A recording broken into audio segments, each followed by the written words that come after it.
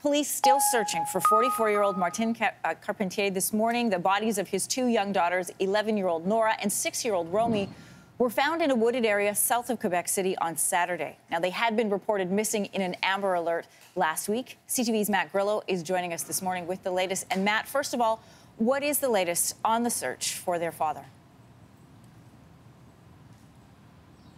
Well, we know the Quebec Provincial Police, the Sûreté du Québec, searched throughout the night, as they have for the last few days. Approximately 80 officers from the Quebec Provincial Police Force on the ground, being helped out by the Canadian Armed Forces using helicopters and drones. There's also a K9 unit as well searching the wooded area in that neighborhood. But none of that has led them to 44-year-old Martin Carpentier. So searches will continue today throughout the day. And it's really become a 24/7 operation for the Sûreté du Québec, the Quebec Provincial Police. Matt, we're sharing with our viewers right now just some of the search that will be ongoing today. Can you walk us through what this area is like, where they are searching right now?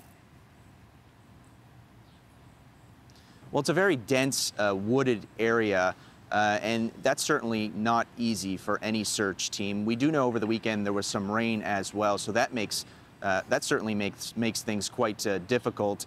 We also know overnight, Saturday into Sunday, there were some civilians who tried to help out with this search, but they entered the wooded area, and police say they essentially contaminated the scene, making things very difficult for the K9 unit. So there has been some trouble, some issues that have arisen in this search. So police are asking neighbors, residents of the area, to essentially stay home, search your property, check for any things that might be out of place, but lock your doors to both your home and your car. And if you see Martin Carpentier, call 911 immediately. Matt, just an update, if you can, on the other part of this story, which is the tragic deaths of these two young girls, Nora and Romy.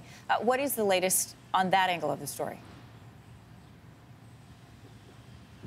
Well, we don't know how they died or when, but essentially police are saying that information could be made available once the autopsies are complete. So we don't have that much information at this point. We perhaps may have some more once the autopsies are done. Thanks for watching. If you like this, be sure to subscribe here. And you can check out more Your Morning videos right here.